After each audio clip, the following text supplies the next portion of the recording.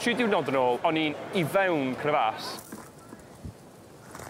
Gwneud mold I dod ar gwaith I fyma. Cos os da ni yn fyma, mae hwn yn symud spaghetti bolognese fydden ni. Ffocin go iawn. A wedyn eistedd wrth ymwneud y boson, o'n I fatha diwrnod yn ôl, a gweld darna disgyn 10,000 litres, 20,000 litres, trwy'r dydd. Rhaid ti cofio, really, bod mae un crys, fatha tua 3,000 litres, o dŵr. Just un crys, Bamboo di hwn, by the way.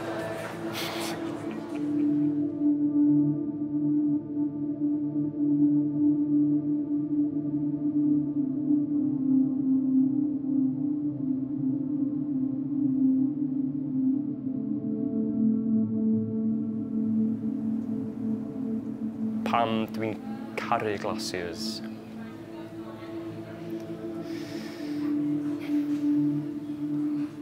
Enw fi di Sev Garo, Dwi'n dod o Llanona, Sir Fôn.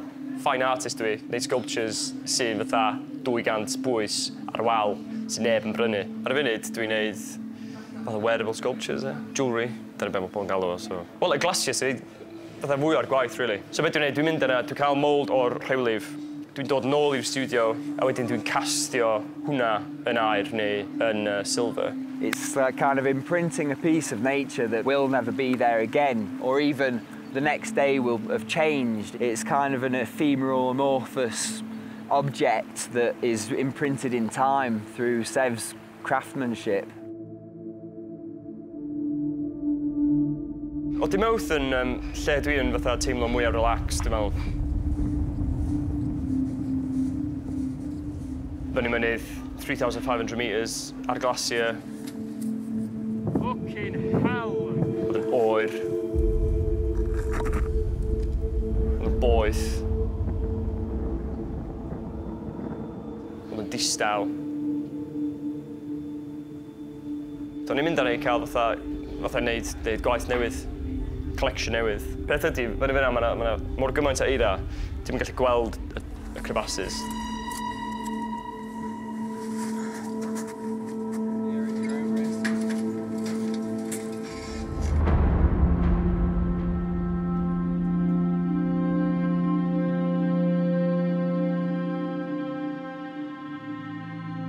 So ella mae'n edrych yn hollol flat, ond just hynna faint o eira dros crefas sy'n just fatha twll, 200 metres syth I lawr.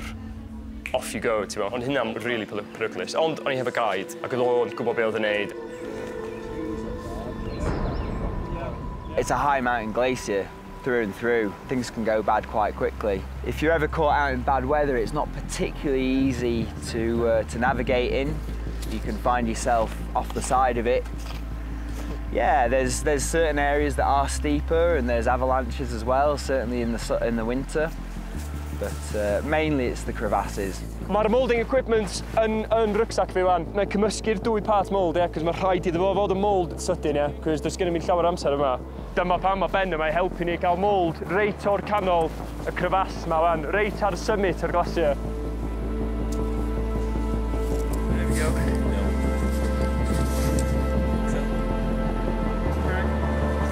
Good,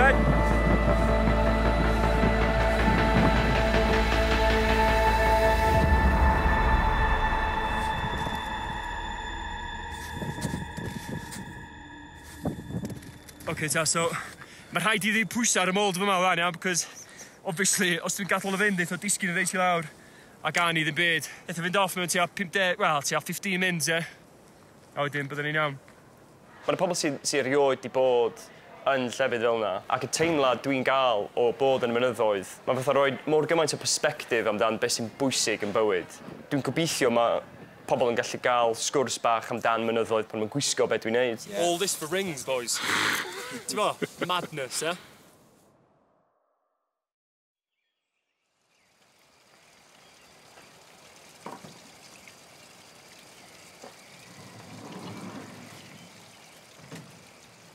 Da ni'n byw yn lle really smart, actually, ar y funud. It's handmade, really, gan guide o'r mynyddoedd, Christophe. J'ai connu Sev par la montagne, on va dire, par l'aventure. Mon travail est guide de montagne. J'ai terminé ma formation en 87, donc depuis ce moment-là, je fais guide à plein temps. So, yr un boi, Christophe, nath o adeiladu workshop iddo fi, reit allan, y tu, really, yn Ralpau. Dyna lle dwi'n gwneud gyd o gwaith rhan, just fi. So beth dwi'n gwneud, dwi'n mynd yna, dwi'n cael mold o'r rhewlif. Dwi'n dod nôl i'r studio, dwi'n gwneud cast arall allan o'r mold, a wedyn dwi'n llenwi fo really nice carving wax ydi o. A wedyn dwi'n torri darna o'r wax na i fyny, fatha i cylch neu sgwar neu fatha sharp, reit abstract neu rhywbeth. A wedyn dwi'n castio hwnna yn air neu yn silver. Mae hynna reit quick, cos dwi'n defnyddio'r proses really fatha chydig bach yn old school, really traditional sand casting, ie. Mae'r proses, dydy o'n meddalu'r rhew o gwbl, mae'n in and out, zero trace, a dwi'n hapus. Ti'n gallu fatha gweld beth dwi'n neud mewn layers gwahanol. Ti'n gallu gweld o'n mynd, mae hynna'n neis, shiny, a wedyn mae'na layer arall. Ti wedi bod i mynyddoedd i wneud o. Glaciers, mae hynna'n smart, a wedyn mae'na layer arall, climate change. So, ti'n gallu gweld yma, draig y glacier, fel oedd o, ei dafod yn mynd draws y fali yma. Ti'n gallu gweld pa mor fawr oedd o, ie? Ac ti'n gweld boys yn eistedd lawr, cael panad bach yma, y glacier reit wrth benna nhw. Ac oedd hwnna reit ar y gwylod fali, ie? So, mae di newid loads. During yr Ice Age, oedd y rhew reit i'r fyny top mewn blog. Holl lle di cyfro efo'r rhew. So, mae o wedi subsidio yn naturiol anyway. Ond y ffaith da ni di fatha cyflymu'r proses yn really depressing.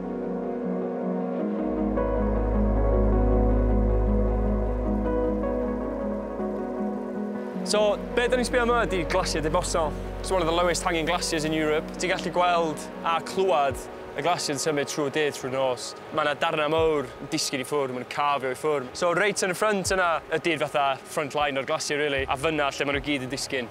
Ti'n gallu gweld fatha yr effects o climate change yn digwydd reit yma rwan. Il y a des gens beaucoup plus qualifiés que moi qui pourraient vous donner des réponses techniques concernant ce qui se passe au niveau du glacier.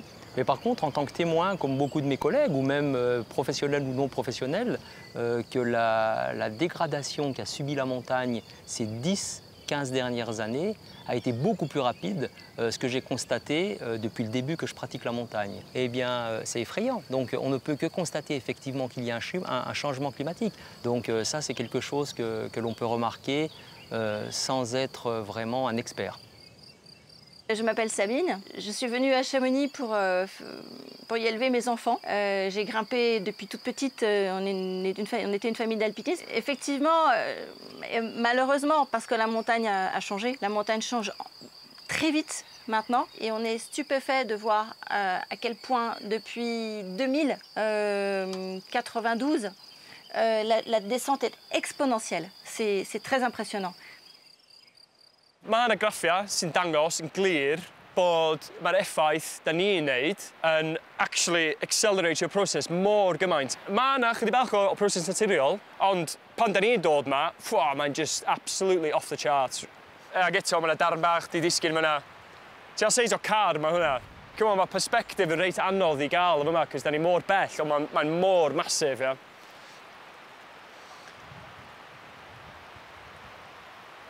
Ti'n gweld bob tro pethau bach yn mynd. Tua 400-500 blwyddyn yn ôl, oedd o'n mynd reit ar draws y fali. Ti'n gallu gweld y fatha y marciau sydd wedi cael ei adael ar y landscape yma. A dyna lle dyn ni wan, 2019 yn fan'na. Pan mae baban fi tua 12, fydd oedd i'n mynd o fyma, mae'n siŵr.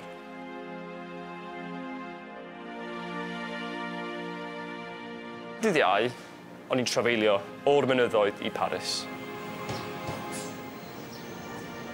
Gael tren i Paris i Trynwy.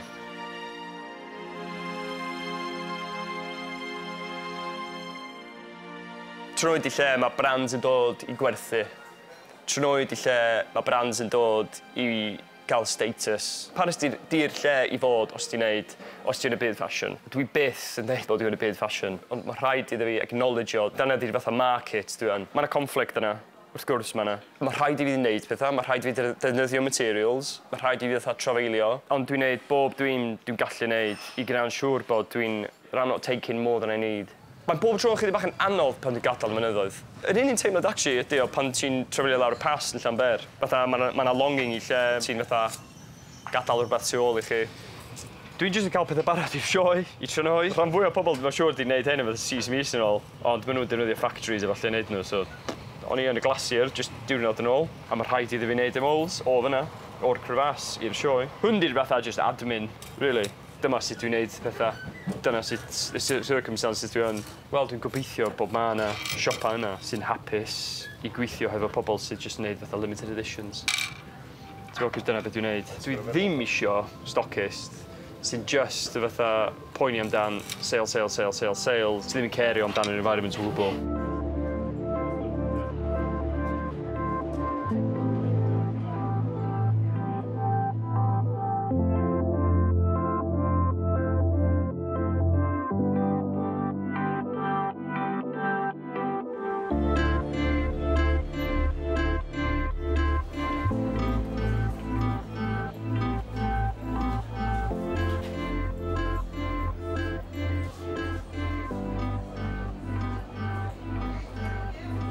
Wythnos is the leading B2B event in Paris, which allow designers to meet with key players of the fashion industry. So we are one of the key players in fashion, I think. So it's like a mold from the ice. The idea is that you get the coordinates where it comes from, yeah? So in like 50 years, 100 years, if you give it to someone else, they can type it into Google, and Google do its thing, and there won't be a glacier there anymore. Dwi wedi bod yma 2 awr 5 munud wan, a dwi really teimlo just gael rhywun o'r stryd i sefyll yma iddo fi. 3 diwrnod yn ôl, o'n i'n I fewn crefas, gwneud mold i dod ar gwaith i fyma. A wedyn eistedd wrth ymwneud y boson, o'n i fatha diwrnod yn ôl a gweld darna disgyn 10,000 litres, 20,000 litres trwy'r dydd. Rhaid ti cofio rili bod mae un crys, fatha tua 3,000 litres o dŵr. Un crys, ie.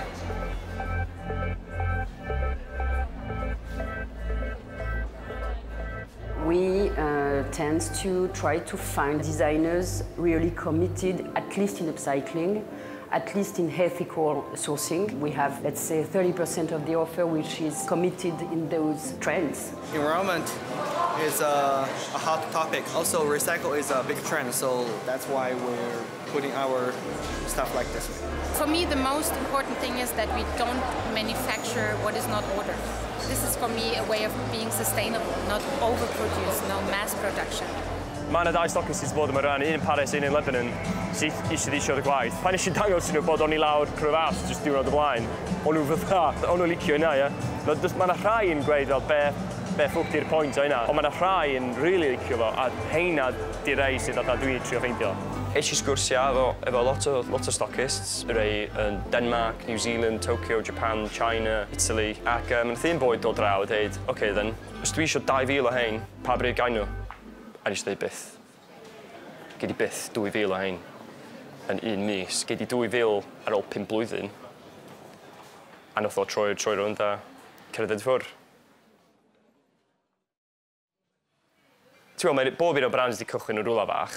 Y peth ydy y gair sy'n newid bob dim di upscale. So mae pobl yn dweud, but when you're going to upscale, Sefan, a dwi dweud, byth. Pam mae yna bob tro rheswm I upscaleo bob dim. Mae nhw isio gweld bod ti'n gallu gwneud tua 1,000 yn nhw mewn tua mis. A dwi'n ffodda, na, dwi'n gallu gwneud hynna, a wedyn dwi'n interested cos mae nhw isio rhywbeth consistent. Bob dydd, bob mis, bob season. A mae rhaid I fi dweud, na, dwi'n neud gyd o'n nhw fy hun. Ond ti'n it's the way it is, man. Ti'n bo? Mae'n really anodd I brandiau bach neu ripples, culture sy'n rhaid I newid gyntaf. Dwi'n gallu gweld o newid. Sy'n really trist.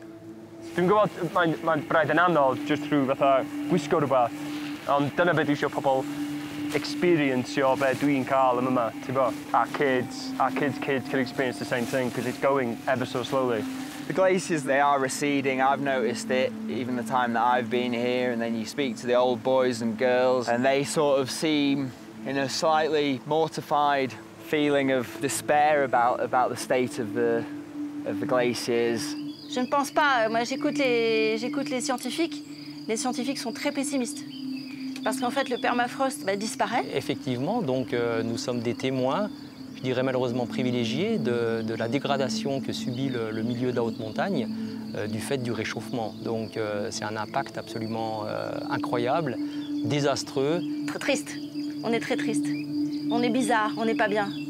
Je me sens très triste très triste. Je suis quelqu'un d'optimiste et j'espère que chacun, à un moment ou un autre, va comprendre qu'il faut absolument agir. Il y a urgence d'agir. Gyda'i baban bach adra wan, a mae hi gorfod navigatio ffordd trwy'r lle yma. A mae hynna'n really, really anodd.